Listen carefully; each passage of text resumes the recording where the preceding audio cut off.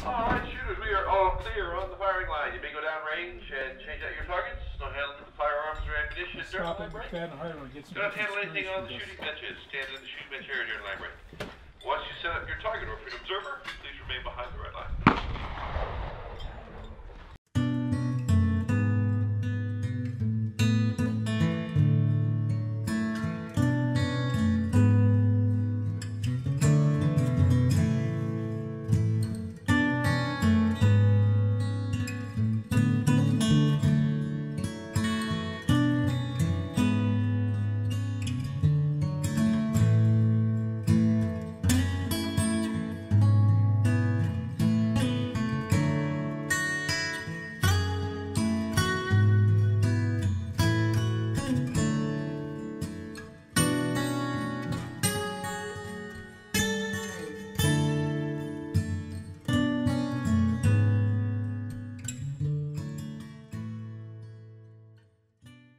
So I'm out here at the West End Gun Club. It's just before the crack of dawn. It's about 05:45.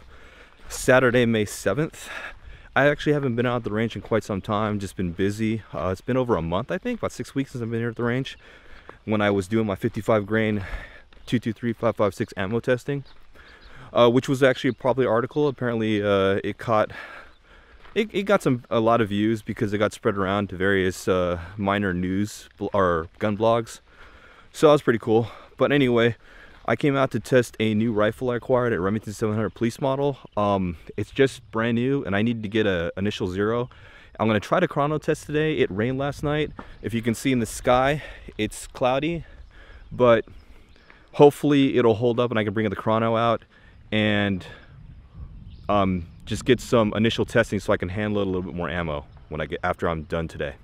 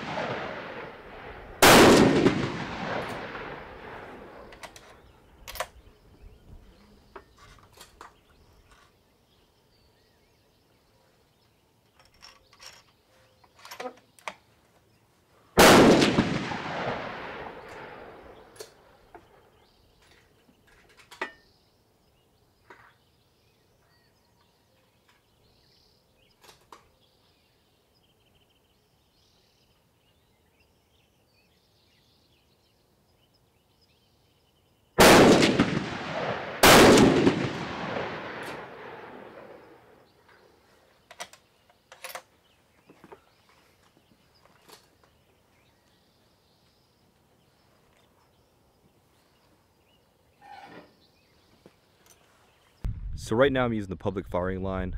This is probably the part of the range that I rarely go to. It goes out to 100 yards, or 100 meters rather.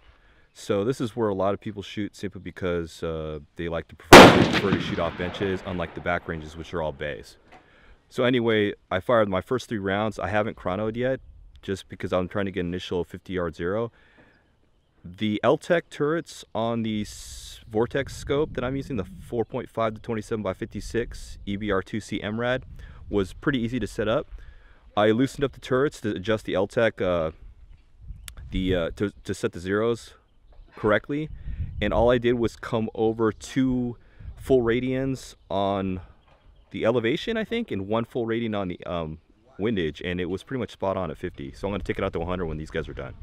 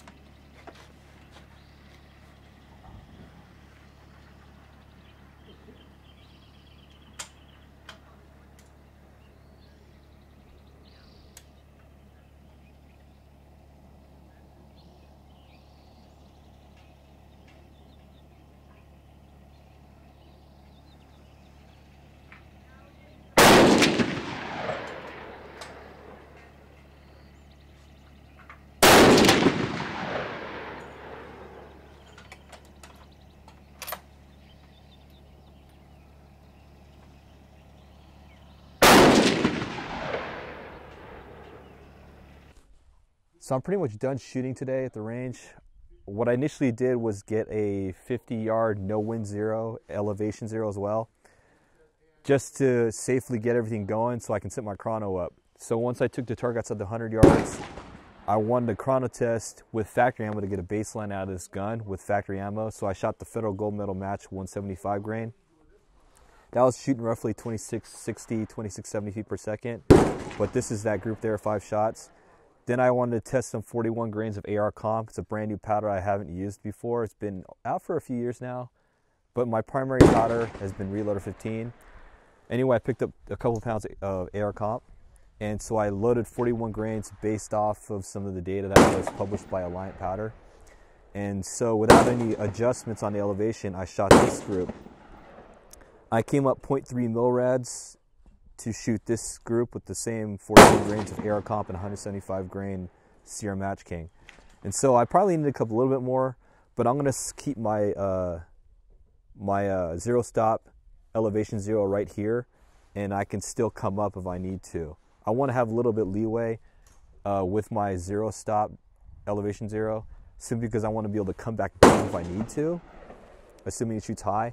Because at the range I'm at in West End Gun Club, we're actually a little higher elevation in today's cold weather, so I have some variance. So I need to have at least a little bit of a drop in elevation if I need to, even though if you set the zero stop correctly, you still get a half mil rad of down adjustment. But I want to have a full mil rad and mil adjustment, so this should be safe right now. So I'm going to try shooting the 40. I'm going to try loading more 41 grain AR comp, which is pushing around 2670 feet per second, roughly the same as the 170, the Federal Gold Medal Match. I might bump it up a little bit to 41.2 or 41.4 to see if I can get to the 2700 range as far as feet per second muzzle velocity. But I'm going to also want to test in hotter weather, because right now it's 53 degrees roughly to 55 degrees right now with the sun coming out. So I'm not sure how well AR comp will perform in higher temps, like we hit 75 to 100 degrees. The new rifle I was coming to zero today at the West End Gun Club is this Remington 700 police model. I'm going to blog about this whole project, but basically I've been trying to get back into some precision rifle shooting. I have a Savage 10FP, which I haven't shot in several years. I bought that back in 2003, I think. It's in 308.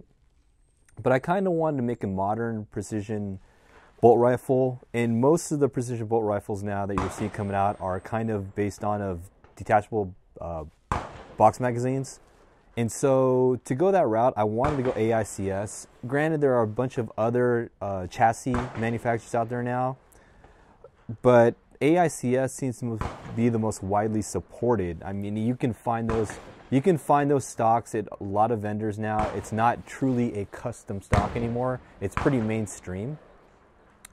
So with that being said, I decided to go with the Remington 700 Action because that's what the chassis are primarily made for. They do make them for Savages, and I was really tempted to buy a new Savage. The problem with the AICS chassis for the Savage is it's designed for the newer Savage models. If you don't know, the Savage 10, 110 Action, it's kind of a universal action, except Savage made some serious changes or significant changes to the action screw spacing. So the action screws on my model, which is pre-2006, I think are like 4.6 inches apart. I might be getting these numbers wrong, but the newer ones after 2006, those action screws are 4.4 inches apart. So I can't use an AICS chassis with my Savage. So that meant if I wanted to use an AICS chassis, I had to get a new gun.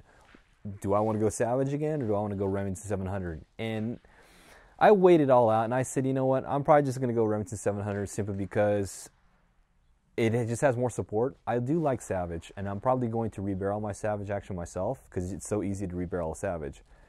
But that being said, the Remington 700 has a lot more parts. You can have a lot more gunsmiths who can work on it. And so I think I just decided to go Remington 700 route. So that's why I went with this 700 police model. I was weighing this or the 5R, and granted the 5R probably shoots a little bit more accurate. I'm not sure, it's all debatable. But the 700 police model 308, it gets me up and running quickly at a low cost, a fairly low cost I would say. $1,000 for the rifle, and then The scope, the Vortex Optics, 4.5 to 27 by 56. This is the Razor HD Gen 2. This was $2,500, so I spent most of the money on the optics. And then I'm running the Badger Ordnance 20-minute base, steel base, and then I'm running Sequence Precisions, the 1-inch quote high rings, and that gave me adequate scope spacing as far as the objective bill and the barrel. And then I added a Trigger Tech trigger, and I hadn't planned on doing a new trigger on this. I was going to shoot the stock trigger, but Brownells sent out an email with some new products the day I was going to order, or like shortly close to the day I was going to order the Badger base, and they had these new Trigger Tech triggers I hadn't heard about. So I did a little bit of research on the Trigger Tech, and I said, you know what, that looks pretty cool. Let me just stack it on my order with the base, since they had a coupon at Brownells if you spent more than X amount of dollars. So I got that, and I dropped the trigger in, and it seems to function pretty well.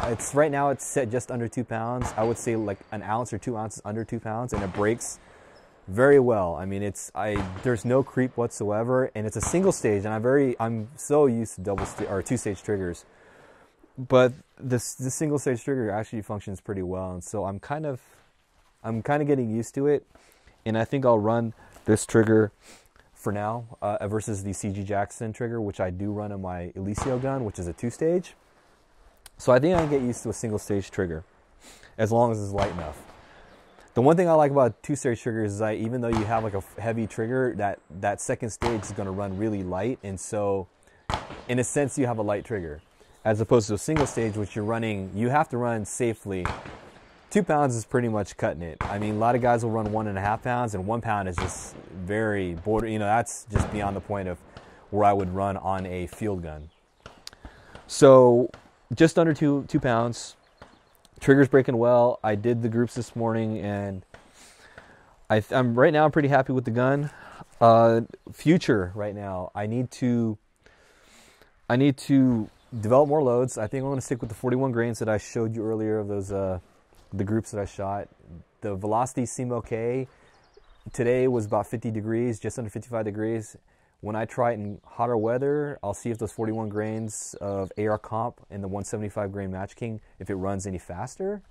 But hopefully there's not going to be much as far as speed difference. I do want to get beyond 2700. I'd like to get to 2700. 2700 feet per second would be nice. I'm right under that, maybe 2680 with the 41 grains of AR comp. So maybe that's going to be satisfactory. I would have hoped a little bit faster on a 26-inch barrel, but I guess it's going to be okay as long as it shoots accurately, and I'm going to test it at 600 when I go to Pendleton, hopefully in 2 weeks. We'll try it at a 3x600 MR match, a mid-range match. But that's pretty much the rifle I was shooting today. Again, Remington 700 police model with the HS Precision stock. It came with it. I have a Trigger Tech trigger. The Vortex Optics Razor HD Gen 2 4.7 or 4.5 to 27 by 56 millimeter. It's got the EBR2C MRAD reticle. I got NRAD adjustments, and with that, it's just the Badger Ordnance 20-minute steel base with the Sequence Precision aluminum base. So that's pretty much for the range, my range vlog. This is a very short range trip. I mean, I was here for a few hours, but I didn't fire many rounds, maybe off the top of my head, roughly 40 rounds. So it was just all getting a zero and then development. As far as why I haven't been shooting lately, again, it's been time. I haven't had time to come out. And the weekends where I did have time, the range was just inaccessible as far as they were running matches, so I couldn't get to a bay.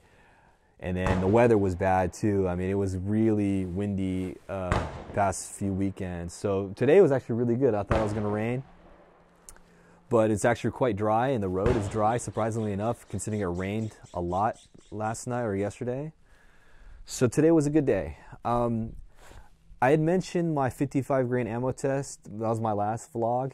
And that was actually pretty popular. It got a lot of views. The link got spread around a little bit, and it seems like a lot of people were interested in 62 grain. I hadn't planned on doing it, but considering that the 55 grain article did well, I'm going to do a 62 grain test. And I actually did order ammo, the M855/SS0109 ammo design or criteria or whatever. So I'm going to shoot M855, M855 or XM855, and I've got some clones of that, including the IMI. I think the PMC and a few other brands. So when I get a chance, I'll do that. A lot of people complain that I only shot my 55 grain test at 50 yards with a red dot, and then they were calling me out like, oh yeah, your flyers shouldn't be discounted if you don't know they were flyers. And yes, I maybe it wasn't clear, but I did know I pulled a couple shots, and there were a couple shots that were called off because of wind. I knew I lifted them, I shot them high, or I drifted them, but I didn't spot every shot after I took it. I just shot the string, and then I didn't bother to look through the spotting scope after that. Usually when you shot call, if you're going to call flyers, you're going to call your shot after, right when you break the shot. Then you're going to spot it in the scope and then identify, yes, my call was correct. I drifted it, 9 ring at 1 o'clock, or I drifted it, hit 10. I hit the ring of the 10, like the line at 8 o'clock. You'll do those kinds of calls, but I didn't do that. But I knew in my head that I had missed a couple shots that I called them that were going to be off. Anyway. So I'm going to try to shoot my 62 grain test with my SPR. I'm going to shoot that at 100 yards with my SPR, which is a scoped rifle. I have a Vortex. I think I have a 2.5 to 8x, or a 2.5 to 10. The Viper PST. It's a FFP reticle. I'll try to shoot that at 100 yards, and then I'll also try to get the chrono tests out of a 16-inch barrel. My SPR is an 18-inch barrel. I'll try to do both 18-inch chrono test, accuracy test, and a 16-inch test. But I'll still shoot the 16 with my red dot. And stringing off of that, I also plan on doing a 77 grain test, considering the 77 grain is technically the ammo I shot the most for the longest time. I shot 77 grain ammo in my service rifle for competition. So I know my standard load. For those that don't know, it's a 24 grain reloader 15 with 77 grain Match Kings or Nasser custom competition or Lapua CNARs. Any 77 grain, a quality 77 grain with the 24 grains of reloader 15 is what I use in a Lake City case with either CCI BR4 primers or a Wolf SRM, the Magnum primer. And that shoots really well out of all my guns. Coincidentally, all my guns are all my accuracy guns, my match grade guns are going to be white oak barrels. So they run a 223 wild chamber, a willed chamber. And I like the way they cut their chambers. It seems to shoot the ammo that I developed for it well across the board. And all 4 barrels that I have, or I had, they all shoot that same exact load shot perfectly in that. So since I have a good baseline hand load, I'm going to shoot them against I'm going to try to get my hands on Black Hills Red Box 5.56 77 grain ammo, which is technically the civilian version of what is known as MK262 Mod 1. I don't know if I can get my hands on true MK262. Some friends of mine in the military can get it. I know whether it's legal or not. I mean, if they're issued to it from their teams and they can do with it what they please, then I can get my hands on it. But I mean, I'm not going to acquire it illegally. I'll try to get it through legal means. If I can get my hands on it, I do. If I don't, then oh well. But I'll try to get my hands on the Black Hills Red Box, the 5.56 commercial version, the Red Box. Get my hands on the Razor Core. I actually did order the Razor Core one. And Federal Gold Medal Match, technically that's not, MK262, but I'm trying to test a wide variety of 77 grain 223 ammo. So that's going to be the next one. So I'll do 62 grain and then 77 grain when I get a chance. Again, it's all time. Whether I can get out to the range on a good day when it's optimal for me to do these kinds of tests, whether it's like no interruptions and whatnot. But that's pretty much it. I'm going to head out of here. Again, it's kind of a boring range vlog, but that's kind of an update of what's been going on with me and shooting and what I plan in the very near future, and then this gun. So the next time I'm going to vlog, maybe this week, I'm going to hit the range. Maybe this Thursday, I have to take a day off. So next Thursday, I'll probably come out to the range and hopefully have more loads developed for this.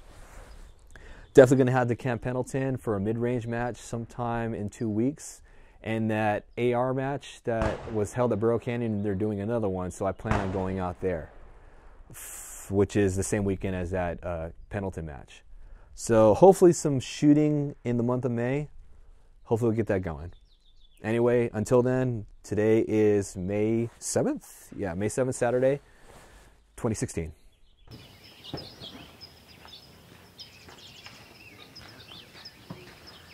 Hey, you mind if we run these out real quick? Go ahead.